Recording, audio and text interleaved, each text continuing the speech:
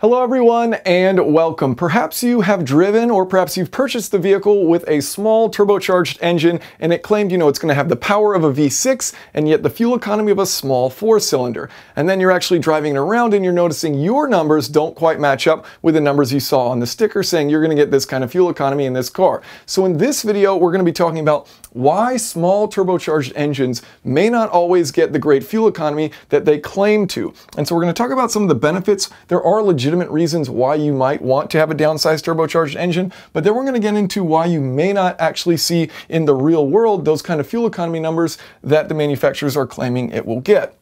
And so starting off with the benefits, why might you downsize an engine and throw a turbocharger on it? Well, the benefits are very real. The engine's smaller, it weighs less, it's got less moving parts, you've got less friction, you've got less pumping losses, and so depending on the loading scenario on that engine, how you're driving it, you can actually get really good fuel economy with these small turbocharged engines.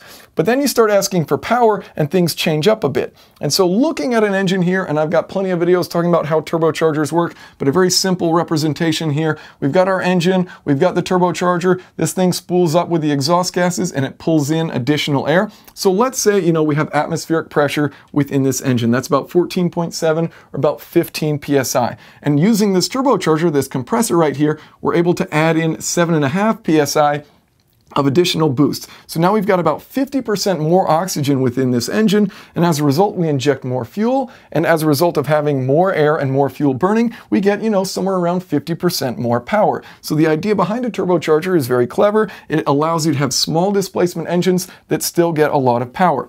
But it may come down to being power or efficiency, not necessarily, both at the same time, even though there are ways to indeed have both at the same time, which we'll get into later. Now, the problem with turbocharged engines is knock, and so one of the things manufacturers have to design for is how do we eliminate knock? So what is knock? Well, as that piston's compressing that air and fuel mixture on its way up towards the top of the cylinder, you have your spark plug fire, and it of course ignites the air fuel mixture. But the temperature and the pressure, because it's turbocharged, is very high, and so you may have pockets where that air fuel mixture is hot enough that it ignites on its own, and then as a result you have two ignition sources, you have these colliding flame fronts, and worst case you can have quite severe damage if you have really bad engine knock.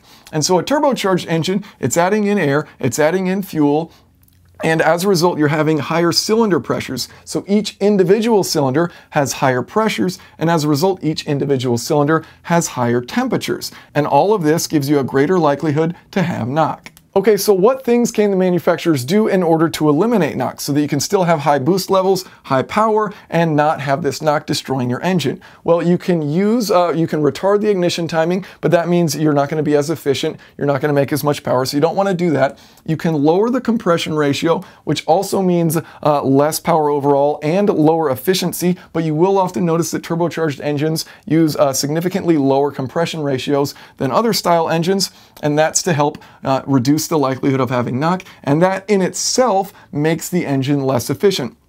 But the real kicker here, and the real reason why you may not see great fuel economy using your downsized turbocharged engine, has to do with the air-fuel mixture at these higher loads. So what happens is, as you floor it in that small turbocharged engine, it wants to avoid these high temperature scenarios in each cylinder. And one of the ways it does that is by using a really rich air-fuel mixture. So ideally, you're running somewhere around 14.7 to 1 air-to-fuel ratio. That's the ideal amount where you're going to burn all the oxygen, you're going to burn all the fuel, it's going to work out great. But when you're running at high boost levels and high throttle, you're going to lower that from 14.7 to perhaps 11 to 1, perhaps 12 to 1, in order to bring the temperature in that cylinder down. And so that might seem strange that injecting more fuel actually brings the temperature down, but it does. Part of the reason why is as you inject that fuel and it has the phase change from a liquid to a gas, it drops the temperature within there. So you're injecting more fuel purely to lower the temperature within that cylinder. And as a result of doing this, you're able to avoid knock and create lots of power. Of course, the downside is by having that rich air-fuel mixture, you're not creating power very efficiently. And so if you're to look at a graph of torque here on the vertical axis and then RPM on the horizontal axis, and you look at the torque curve of a turbocharged engine. So it'll start somewhat low, come up as that turbo builds boost, and then taper off as it starts to get, too much speed for that turbocharger. And so you look at, this is what your peak torque is, what the engine is totally capable of. And then if you were to look at, how much torque can you create, how much torque can you ask for, how much throttle can you ask for from that engine before it has to start enriching that air-fuel mixture in order to avoid knock. And it's generally not going to be very much. So that's this line right here. So you can see that, without applying too much throttle, you're going to get past this point where you can still use an ideal air-fuel ratio and still make efficient power. Then you're going to go beyond that. And once you're beyond that, you're using that rich air-fuel mixture. And as a result, you're getting lots of power, great, but you're not doing it very efficiently. And so with a naturally aspirated engine, let's say a larger naturally aspirated engine, which has its drawbacks. You don't want that many cylinders. You don't want that size necessarily for the low load scenarios. But as you add those cylinders, the amount of work that each cylinder is doing is less. The amount of air and fuel going into one cylinder is less. So those cylinder pressures are lower, the temperatures are lower, and as a result, you don't have to use as rich of air-fuel mixtures. And so by using a less rich air-fuel mixture in these high torque scenarios in a naturally aspirated engine, you're able to get more power for the amount of fuel that you're injecting into it. So, the benefit of these small turbo engines, at low loads, you can get good fuel economy. But then once you start asking for those higher amounts of power, in order for it to avoid knock, it has to use a really rich mixture, and so you get poor fuel economy.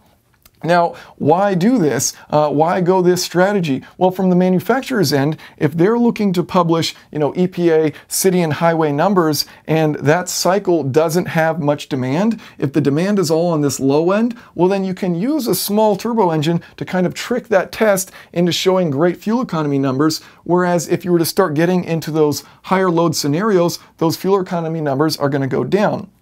And so, that's kind of an interesting thing where it's a manufacturer choice of how accurate do they want their EPA published numbers to represent the fuel economy that you're actually going to get. And so the next video that I make, and I'll include a link to it somewhere around here once it's actually published, but the next video I make is going to be on Mazda's 2.5 liter turbo, and we're going to be talking about how they actually design in order to raise this level right here at which you can have increased loads and still be within that stoichiometric air-fuel ratio and still get a good amount of power without sacrificing your fuel economy nearly as much as some other styles of small turbos. So look forward to that video. If you have any questions or comments, of course, feel free to leave those below. Thanks for watching.